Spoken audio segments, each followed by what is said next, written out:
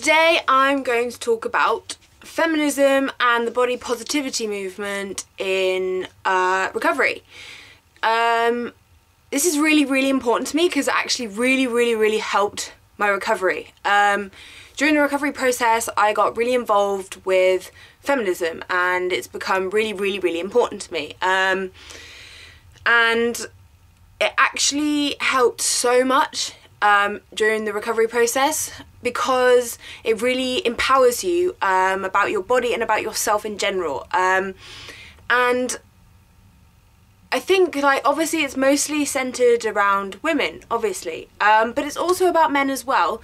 And same goes for the body positivity movement. Obviously most of it's centered around body positivity around women, just because women get the brunt of negativity around bodies most of the time in the media and in life in general. Obviously that's not to downplay the effects that it can all have on men as well, because there is negativity towards men's bodies as well, and you know, there are unrealistic standards that men also feel that they have to live up to, and that's, you know, it's not only just for women, but it is, you know, most of it is around women, but that's not to say that it doesn't have a negative effect on men too.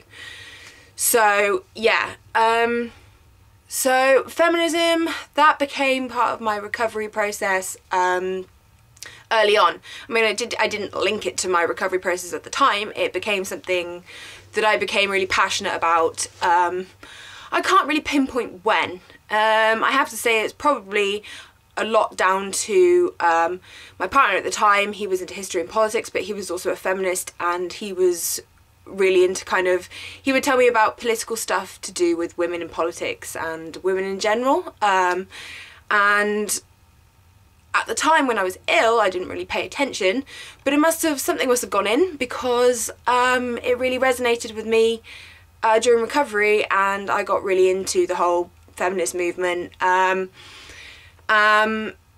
So yeah, and I don't know, I didn't really link it until actually somebody suggested doing a video on this. And I hadn't thought about linking it to my recovery until that person suggested it, and I thought, of course, like, it had everything to do with my recovery.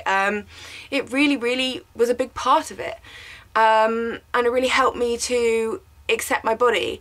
Same with the body positivity movement, that also, which I think is kind of feminism as well, really. They both kind of interlink together, and they both really helped me.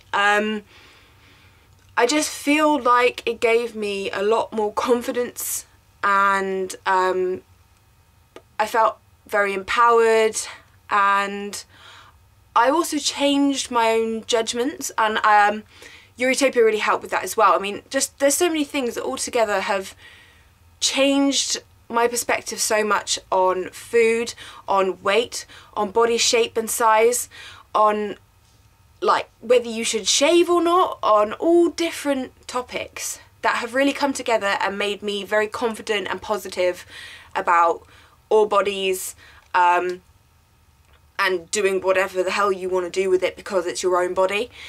And it just gave me the confidence to express myself as I am, to accept my body as it is, and to do with it what I please. And, you know, it's good because both feminism and body positivity look at different things from different angles. For example, makeup. You know, if you don't want to wear makeup, then don't wear makeup. Like, you shouldn't feel like you're forced to wear makeup. And, you know, I could go on about this all day.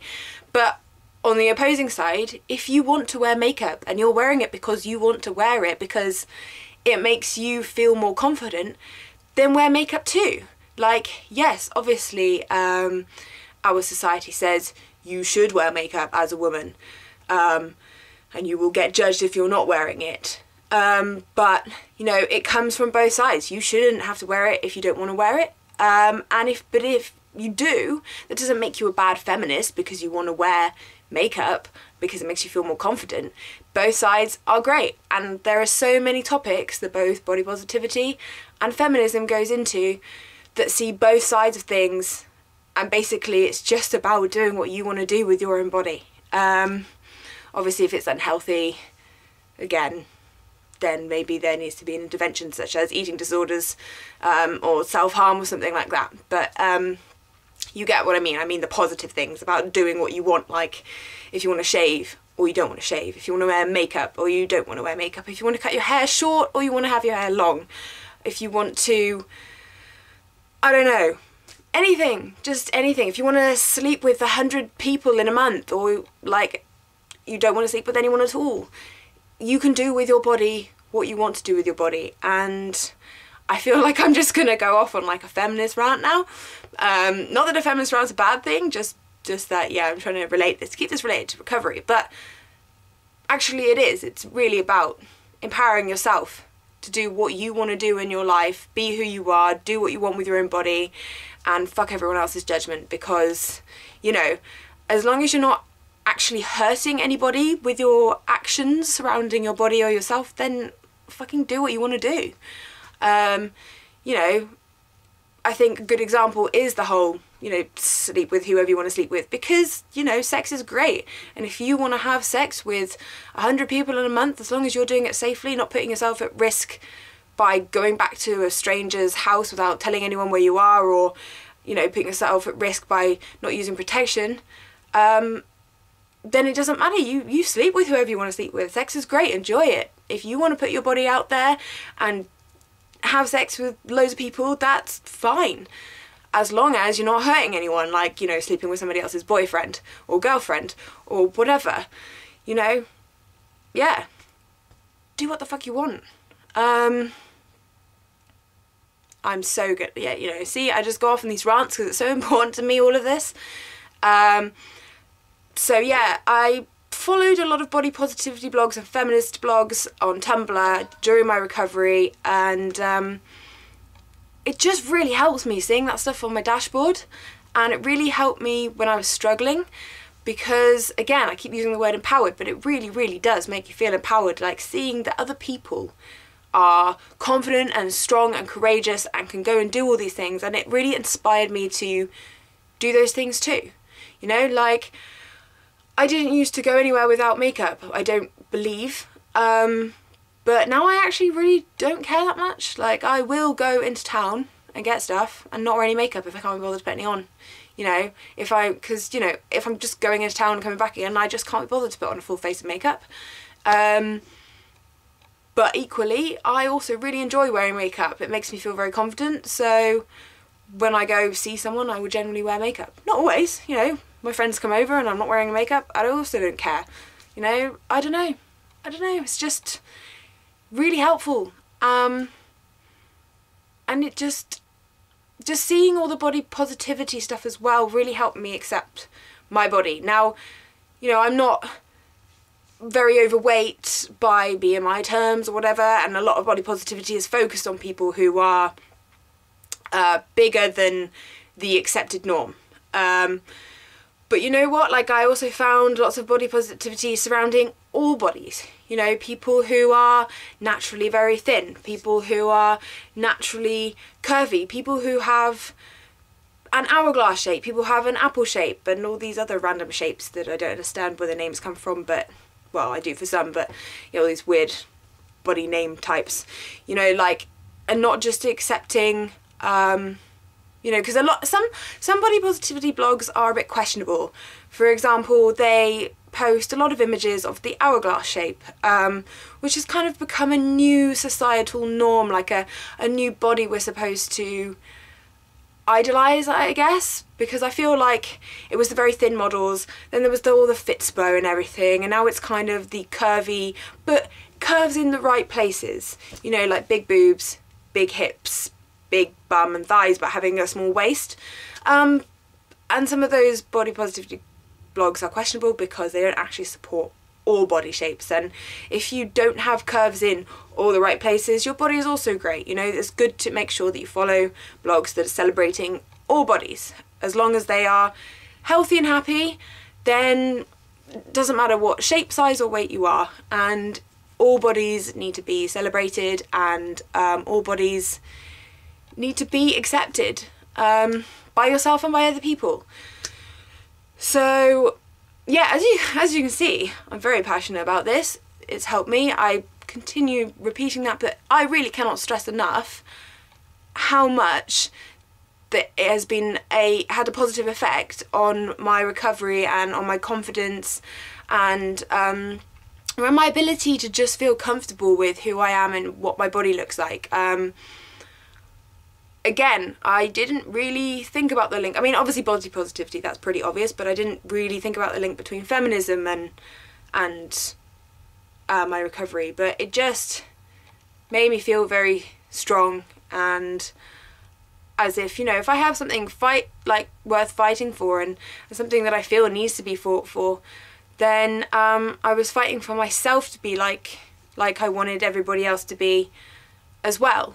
You know, if I'm going to fight for people to feel comfortable with their bodies at whatever weight, shape, size, or to do whatever they want to do with their bodies, then I need to fight for that for myself too. And I did, and now I feel that I have been enabled to do that. And I'm very, well, I'd say not very, but I am pretty comfortable with myself now and my body. And I actually, I mean, it's been quite a recent thing because it's been a very difficult ongoing process, but I actually feel comfortable with my own body now. You know, yeah, okay, I do, when I'm in the shower, I'm a bit like, oh, wish that wasn't there, or I wish that wouldn't do that, or, you know, there are things that I'm not like, woo, I love it, but I'm actually comfortable with the weight, shape and size I am. Like, I don't really think about it that much anymore. Because I like myself as a person and I don't hate my body. It's cool, it's whatever. Sometimes I even like it, actually. You know, sometimes I think, yeah, quite like that. So I've come like such a long way, and as I keep saying, I do owe a large part of that to the body positivity movement and to feminism, and I do suggest that you yourself have a look into it, because yeah, it's helpful, it's positive, it's inspiring, it's motivating. So yeah, take a look, follow some blogs. You know, it can just help seeing those daily reminders on your dashboard on Tumblr, or maybe follow someone on Twitter, or, you know, whatever social media you're on.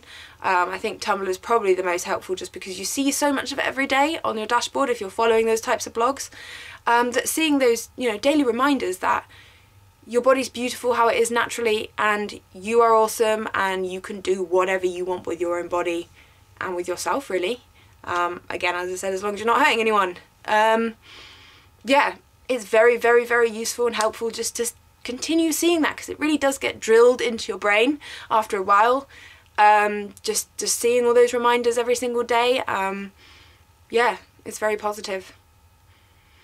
So yeah, after that like 13-minute rant about it, you know, positive rant though, I think that was it was a good rant.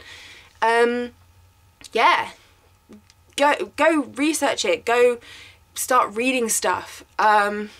It's just, you know, the Vagenda's really good. That's a blog online on Blogger, I think. I can't really think of any others off the top of my head, but you know, you can find it by just typing in, you know, like Tumblr feminism or Tumblr body positivity. I found like massive lists of like body positivity blogs on Tumblr, and I'm sure for other social media stuff as well. So yeah, it's important, I think. I mean, feminism is massively important. Body positivity is massively important. It's all really important, and I really highly suggest that you go and have a look at it. Obviously, as I said, it's probably mostly, well, not feminism, but body positivity, mostly aimed at women a lot of the time, but I'm pretty sure there are male body positivity blogs as well. And obviously feminism is useful for both men and women, it really is. So if you're not really familiar with it, go educate yourself about it, get into it. It's really important for both genders. So yeah, that is it. That is my almost 15 minutes talking about that. Yeah, so I hope everybody is well, and having a good week, and as usual, challenging your eating disorder, fighting for your life, and yeah, doing some positive things for yourself, moving forward. I got my hair cut now and I really like it. It's all choppy at the top and then it's still got its length at the bottom. So I'm pretty happy with that. Yeah. I have a day off work today and it's sunny outside and I'm being productive and getting things done. And yeah, I had a 10.5 hours sleep last night.